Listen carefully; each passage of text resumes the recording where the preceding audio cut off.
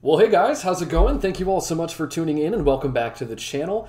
I promised you I'd come out with more weather content, and here we are on a Sunday morning / afternoon doing another weather video for you guys today. And by the way, it was kind of funny. I actually thought today was Saturday. I'm not kidding. I was talking to my business partner today and he was like, dude, it's Sunday. And I'm like, oh crap. So if that pretty much sums up my week, I don't know what does. I mean, I don't even know what day it is. I'm sure you guys can relate to that. You don't even know what day it is sometimes. And today I think it's with the time change and all that's really thrown me in a loop. Let me know down in the comments below how you're handling daylight savings time, because it's pretty clear, maybe not in this video, but at least before I started recording this video, I was very out of it. So hopefully you guys are doing okay. And I'm not talking about you, Arizona, because it seems as though you guys don't play along with daylight savings time like everybody else. But anyway, this video today is really going to be focused on the upcoming winter weather pattern that we're going to be seeing here in the lower 48. Yes, that's right, I said it, the lower 48. Now, I want to give an honorable mention to the folks that live in the Colorado Rockies. I know a lot of folks forget about you, right? We sort of put you off to the side, and whenever we talk about winter weather, you know, you're kind of an afterthought, but then, you know, we'll talk about the Northeast, New England, and the Midwest, and all the more populated areas. But don't worry, we've kept an eye on you. You guys have been getting quite a bit of snow, and as you can see here on the visible satellite, you can actually make out some snowpack here in northwestern Wyoming, even back up towards southwestern Montana. We did have some snowfall over the last 24 to 48 hours, and that has brought some pretty good snowpack to the higher elevations of places like Jackson Hole, Grand Targhee, just to name a few of the resorts out there. So again, if you're watching this video, if I have any Wyoming viewers or anybody out in the Northern Rockies, don't worry. We are paying attention to you. You have had a winter there thus far in those ski resorts, and a rather early one too. For the rest of the country, it's been rather quiet. We haven't seen much winter activity, and, you know, to be quite honest with you, El Nino or La Nina, it's pretty common to not see a lot of our winter activity ramp up for places like the Northeast and the Midwest, and even sometimes the South, until we start to get to December and in January. The unique thing about El Nino is that sometimes we can get winter activities to form around this time, some winter systems as early as November and Thanksgiving. By the way, I have to mention too, we did have snowfall, let's not forget, in the lower Great Lakes on Halloween. So this kind of thing is possible, especially during an El Nino pattern. But I guess the point I'm trying to get at to start this conversation is that, you know, for us to have winter weather this early on typically is rather uncommon. We usually don't get that until we start to get into the holiday season, and we're not there yet. We haven't even celebrated Thanksgiving, so put away the Christmas decorations for now.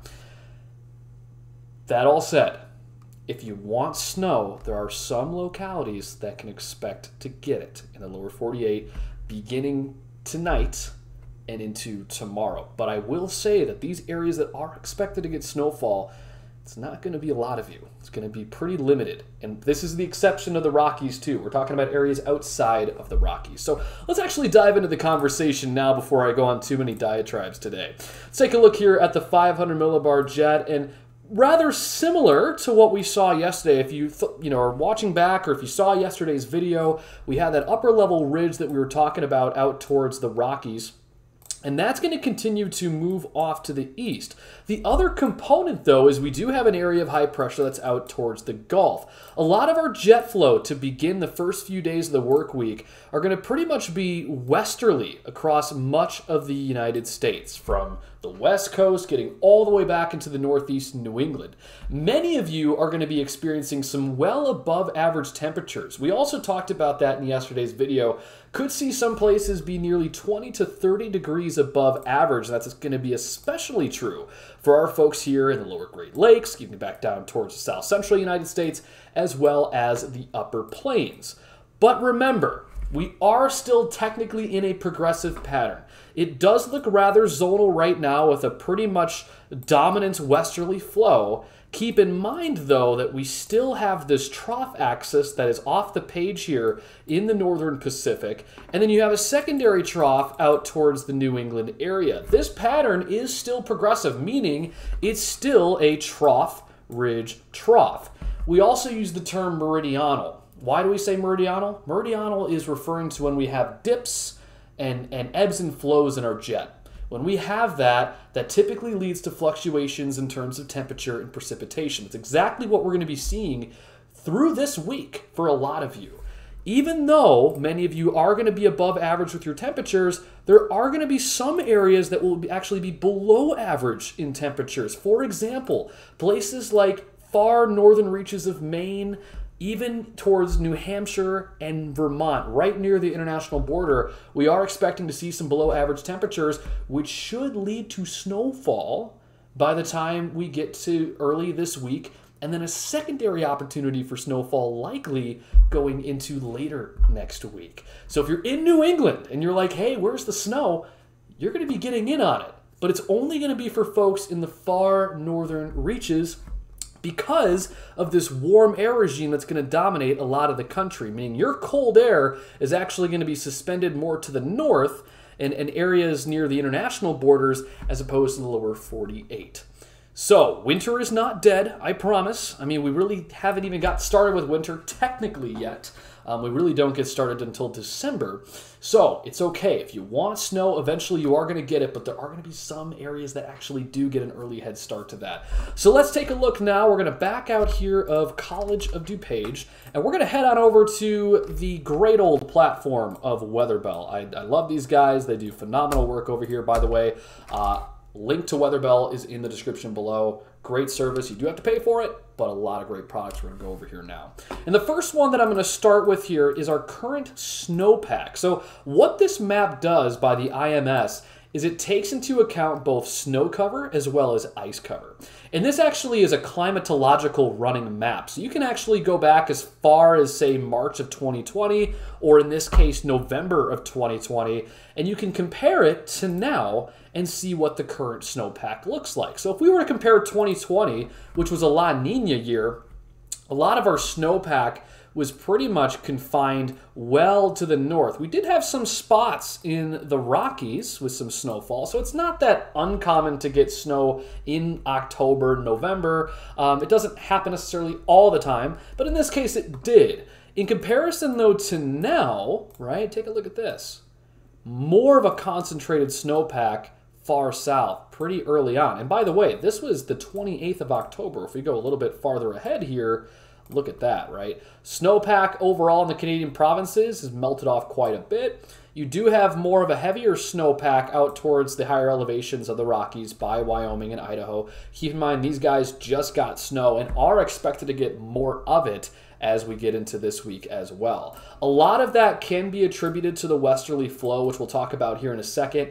Remember, when you bring Pacific air over land, that's going to move upslope. And when that does, that air parcel is going to condensate, and then it's going to precipitate snow. And remember, as we increase altitude, we're also cooling our temperature. So imagine going up a mountain, you're cooling your temperature, you're decreasing it, but then also your dew point is increasing to where your dew point and temperature are at equilibrium. Now, why is your dew point increasing with height? It's because that Pacific air is moving at the mid-levels. It's being transported. So that's actually helping to produce a saturated profile and thus promote dendritic growth, which essentially translates to snowfall. It's exactly what we've been seeing here in the Rockies and what we will continue to see, as I mentioned, going into this week. We're not going to really spend too much time on that. A lot of the focus is going to be a broad paint brush over a lot of the areas that are expected to get snow, but we want to mention you guys as well in the Rockies. That's how we're getting snow. That's how we expect to get it going into this week. But for areas like North Dakota, you also have some snow cover as well. A lot of this is not as confined and strong of a snowpack as we saw back in the previous La Nina years. There still is, though, enough of a snowpack to promote colder air in our northerly latitudes. As that cold air continues to build over time, keep in mind that even if your area is forecasted to be above average in temperatures this year, that doesn't mean you're going to be totally avoidant of the cold air. Eventually, we are going to have some cold air advection regimes move southward into places like the lower 48, where colder air will be present. We could see some below average temperatures at times, and we'll even see that this week, like I mentioned, for places in the far reaches of New England. So let's take a look at some of the models now, and we're going to head on over to the GFS. There's other different renditions you can pull up here. We're going to look at a few different models to sort of kind of paint the picture here, if you will. And this is our 500 millibar jet. Keep in mind, the cool thing about this map is it does notate for you the 540 line. So you see this blue line? This is actually our freezing line. So when we talk about precipitation, if we see any demarcation between rain and snow, well, this is going to highlight it pretty well here for us. And as you can see, look at this strong westerly flow. This is your long wave trough as it continues to move eastward into the west coast. This right here is really strong winds in the mid-levels. And this 500 millibar height map is what we refer to as our jet stream. These winds are north of 70 knots. Very strong winds aloft. And again, these are westerly winds. By the way, you see this little jet buckle right here? It's kind of hard to see, but this little like inverted V right here, that's westerly winds that are moving over higher elevations. The GFS is actually picking up on that and showing a little bit of a height perturbation there. And sometimes when you get these height perturbations, you can get precipitation in higher elevations. Not necessarily all the time. You do have to have the, the right other ingredients in place as well. But in a case like this where you have a trough moving eastward, that's going to actually help to promote precipitation aloft. Could see some snow showers, maybe in places like California. Looks to be rather unlikely just because a lot of our cold air is still farther to the north, despite the fact that we are cooling with height. Really remains to be seen if we're going to see that. We'll take a look at some of the models here in a second and take a look at the precipitation type for that. But in the meantime, again, here's our westerly flow cutting through a lot of the country. Hey, if you're in the Midwest and the upper Midwest, you guys are seeing some really nice temperatures today. Here's our high pressure that we talked about. Now, this high pressure is going to be critical, and you're going to see why here in a moment. As we go forward in time, watch what happens here. This is our first winter system. We got places in southern Ontario, maybe even getting towards the international border that could be seeing some snowfall going into late tonight into tomorrow morning to start off the week. I will tell you that I think a lot of the snowfall, as you'll see, is going to be pretty much confined to places like Ontario and north of the upper Great Lakes. You'll see why in a second. And then as we go forward, that trough is going to continue to move eastward, and look how close that blue line gets to Maine. That's critical because that could mean snowfall as far north as Bangor and even close to New Brunswick, Nova Scotia. We are expected to see some pretty significant snowfall in places like Ontario, anywhere upwards of 6 to even a foot of snow in that region of the country. But as that's going on, taking us into Tuesday, once again, pretty much westerly flow cutting across the United States. That means that a lot of our temperatures are going to be rather warm. I mean, we're going to be well above average, at least here in Chicago.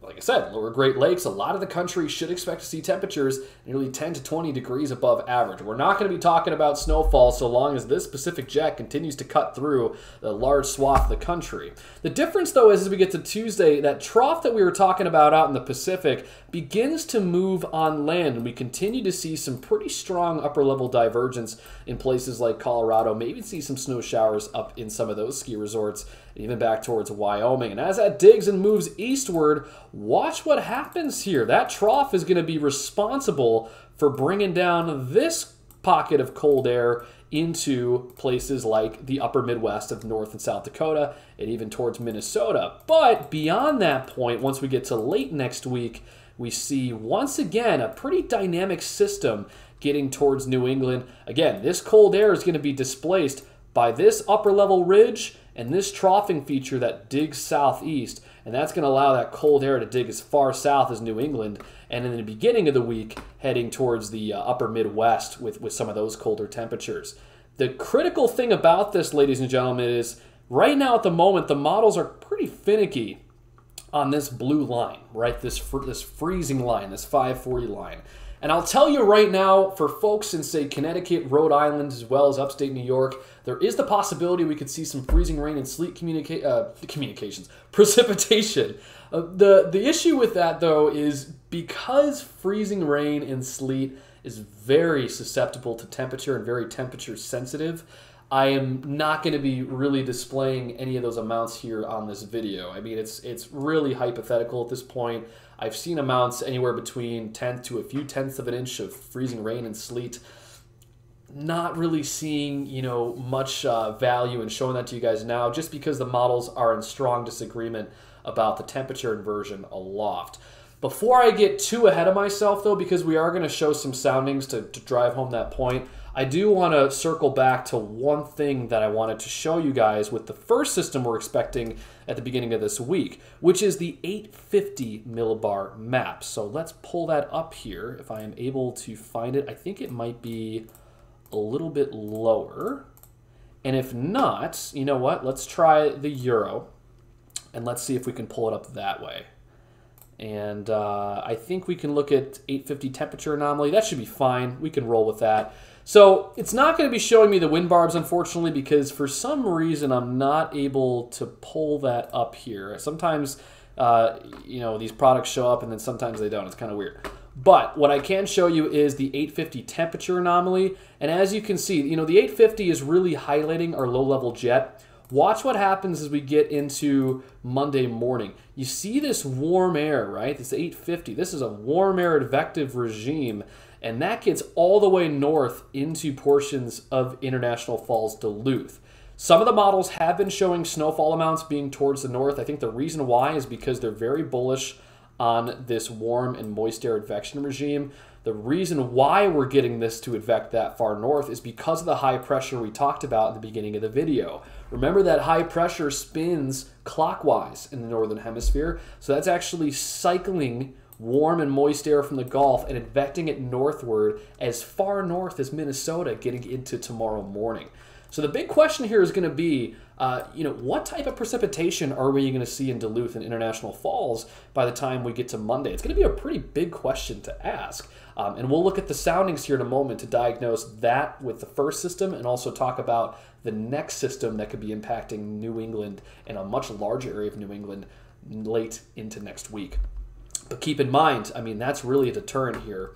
Before we look at the soundings, let's do one last thing and just pull up some snowfall amounts to really drive home what the current spread is at the moment. And this is going to be from this morning's run. And we're going to use the Kuchera product.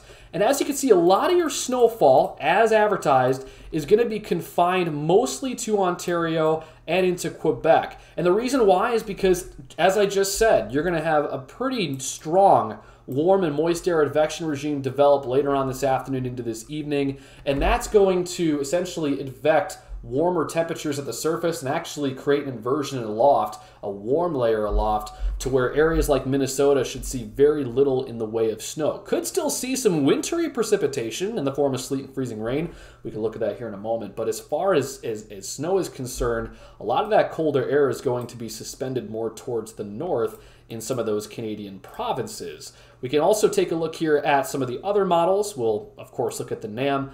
The NAM tends to be somewhat bullish with snowfall totals, keep that in mind, but somewhat in lockstep with the GFS here, once again with a lot of your snowfall totals being confined to Ontario and Quebec, with some snowfall taking place near the UP of Michigan and up towards northern Minnesota. We also, honorable mention, I told you I'd mention you guys out in the Rockies, quite a bit of snowfall taking place, a lot of that having to do with that troughing feature off the coast, and that's creating quite a bit of dynamic forcing, and those strong winds in the mid-levels, that Pacific air, is helping to promote snowfall at those higher elevations. We are not done with snow there, and if you're a skier, you certainly want to hit those slopes up towards Wyoming, Idaho, and Montana for some of that fresh powder. But for the rest of us, for the most part, should be rather dry. Not very bullish on these snowfall totals here. It is showing somewhat of a trace to a few tenths of an inch for you guys up in the upper Midwest.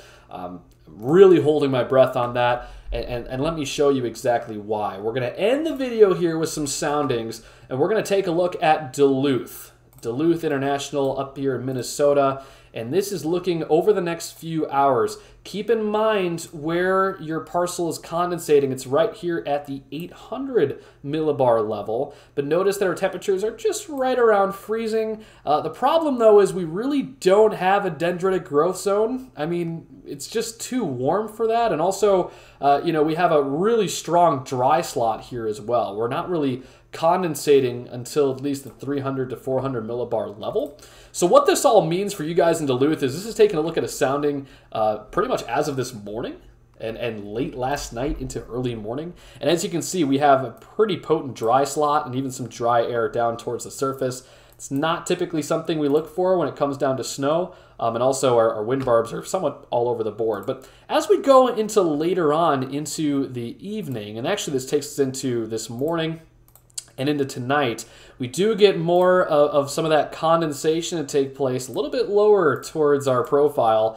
Keep in mind, we still have a dry slot. And the other thing is, look at that. There is our temperature inversion, right? And why is that? Well, take a look at what happens with our wind barbs. As we go into this afternoon, look at that, right? Our temperatures are just too warm at the surface, but they're also warm aloft.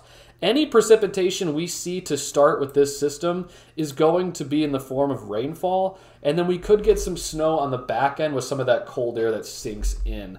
So if we go into, say, tonight, notice that our temperatures still continue to warm. Now we're talking about temperatures way above freezing, anywhere between 5 to 10 degrees Celsius by the time, like I said, we get to tonight. And then as we get towards tomorrow morning, temperatures start to revert back to freezing. Still have that inversion aloft, pretty saturated profile here with some backed winds. Not expecting much in the way of precipitation there. So basically, to summarize this entire sounding as we kind of go back and play it, you notice that our temperatures are really flirting above average. We get a pretty stout temperature inversion or a warm layer aloft to form. That is something you don't want to see when it comes down to snowfall. That means that your dendrites or your snowflakes that are forming, your ice crystals that are forming up in the upper levels, they are essentially going to melt into water droplets. And even if this temperature was freezing, it would be in the form of either freezing rain or sleet. And if you look towards, again, the rest of the day, going into tomorrow, we have that temperature inversion really lingering around. And at that point, our temperatures at the surface are rather warm, near 10 degrees Celsius. And we really don't see them revert back to freezing until by the time we get to late tomorrow night. And at that point, we still have this temperature inversion that is, kind of warm aloft, but just below freezing. It's somewhat of a stouter inversion. You get a bit of warming here. If there is going to be any chance of snowfall, it's going to be likely late Tuesday night into the early morning of Wednesday. And I'm really holding my breath on that because these profiles, this inversion shouldn't be warm to where it's going to melt snowflakes. But like I said, there's a very short window for snowfall opportunity. And even then, look at your profile, it's rather dry aloft. So I'm really holding my breath on snow. There could be some opportunity for some like a dusting of snow or some snowflakes, but I'm really thinking this is going to be more so of a rainfall situation for you guys in Duluth. Not going to be freezing rain or sleet because, again, our temperatures are not going to be dipping below freezing. They're going to be above freezing throughout most of this event. Not really too concerned about you guys, unless, of course, we were talking about, across the border into places like, Manitoba and Winnipeg. The other sounding I wanted to look at, too, is our folks in Connecticut. Or actually Maine, I'm sorry, because Maine is actually under the gun for some snow. And that could be interesting. It should be cold enough to produce it. Let's see if we can find Maine here. There you are. And we're going to go over to Bangor and see what our soundings look like. And by the way, if you have any questions about anything we talk about in these videos, go ahead and post them in the comments below. I'm throwing a lot your way today. As we go forward in time into Monday, not expecting much for Monday, but as we get into Tuesday, watch what happens here. Then we start to flirt with some snowfall opportunities, but that next chance really isn't going to be, until I would say Thursday for the snowfall. This first event really should be more to the north, but the second opportunity we have in association with that next troughing feature may bring some snowfall. These soundings don't go that far out, so at least at the moment, it's not looking too bad for you guys, but we will, of course, keep you posted on here.